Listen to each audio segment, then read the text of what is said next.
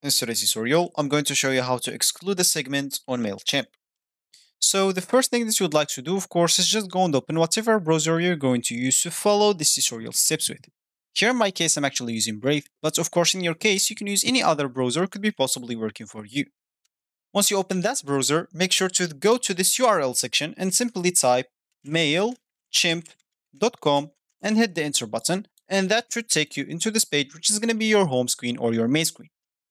Of course, if you have an account, you can simply go and click at login into your account, so you can actually enter your name or user's name or email, then password, then you can log in into your account. If you don't have an account, you can actually scroll down here and see all the plans that they have. They have the 3 paid plans and 1 free plan. Once you choose whatever plan suits you, let's use this as an example, they're gonna get you to this section where you can actually create your account. As you can see, let's just click add this free plan, sign up for free or sign up free, and that should take you here. Simply just enter your email, username and password, then click on sign up. Let me do that and I'm coming back. So now you'll have to check your email by just going to your email and activate it by the message that they're gonna send you. Once you activated your account, you'll find yourself here again, so let's just click at continue free. Here, you'll have just to enter your first name, last name, so let's just enter those that is like suggested for me and click on next. Of course, the phone number is just optional. And here, of course, you'll have to enter your address, thanks, and etc. So let's just enter those, click on next. And here, of course, you'll have to answer some questions. If you don't want to, it's cool. You can just keep pressing at next, as you can see. But the first one, you should actually just answer it, and you will see the rest of them. You can actually keep clicking at skip.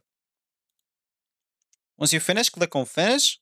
And as you can see, once you click on let's go, you will find yourself on the home screen of the Mailchimp websites. As we said in the beginning of this tutorial, we would like to exclude the segment. So of course, if you want to do that, we can simply go to create your campaign. Let's just click on campaign. Here's an example. Click on this regular email to choose something, a content for our email. Of course, that's we will not care about that. Let's just choose something right here and right away click on continue. Because as I said, we are not okay. So we have to change something, I guess.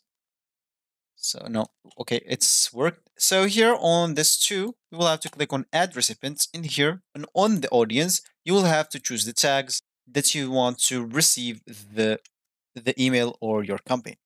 If you want to exclude the segment, simply don't choose it right here. For me, I have just this tag or this option. So if I click on it, as you can see here in this segment or tag, they are giving me all subscribers and audience group or new segments or new subscribers and etc.